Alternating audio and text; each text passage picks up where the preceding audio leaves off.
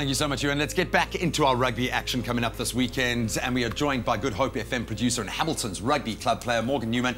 He had a chat about the Rugby Championship kick-starting this weekend against Argentina in Nelspruit. Morgan, dude, welcome to the show. Thank you so much for joining us.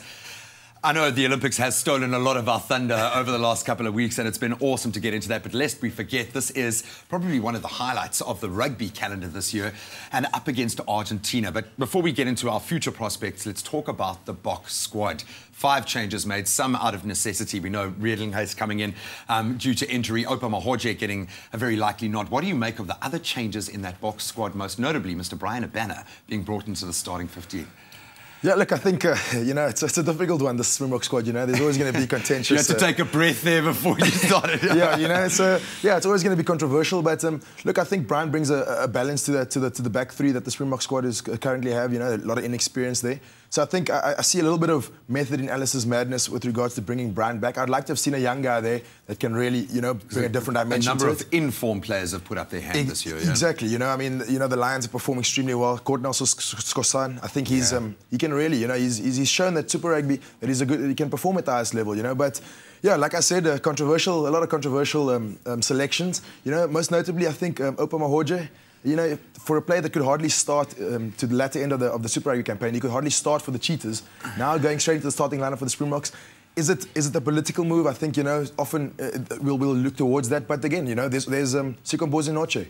Played unbelievably well for the Stormers, played well for the SAA side, and now has been sent back to the Currie Cup side to play for Western Province this weekend. So I think he's a loss to the Springbok squad. But again, lots of controversial topics that we can cover. 100%. I had to ask, how much of Johan Goosen have you seen? Obviously, being based overseas, we haven't been able to connect with the player. How in form is he?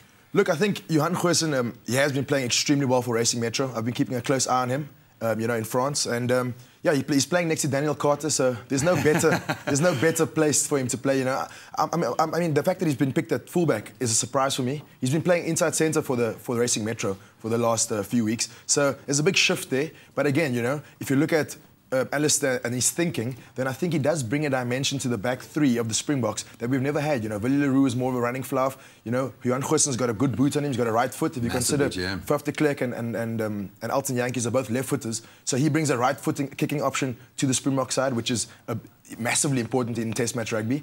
And then also he's got the flair and the, you know, the inexperience to guard there and just express himself. You know, I think that's exactly what we need. We lack in the Springbok team currently. I think we're lacking players that guard there and express themselves. You know, everybody's been coached into a box, and I feel that, you know, someone like him really brings a dimension where they can really just go and throw the ball out there and really express themselves, you know. And we want to see that, but I think ultimately we are seeing a bit of balance, so we wait with bated breath for that opening encounter up against Los Pumas this weekend in Nelspruit. Morgan, thank you so much for joining us, dude. Always good to be here, thanks. And I think we'll really get into the meaty bits when we're up against New Zealand later on in our campaign. But you can let us know what you think of the South African starting 15. Do you agree with Coach Alistair Coetzee's selection?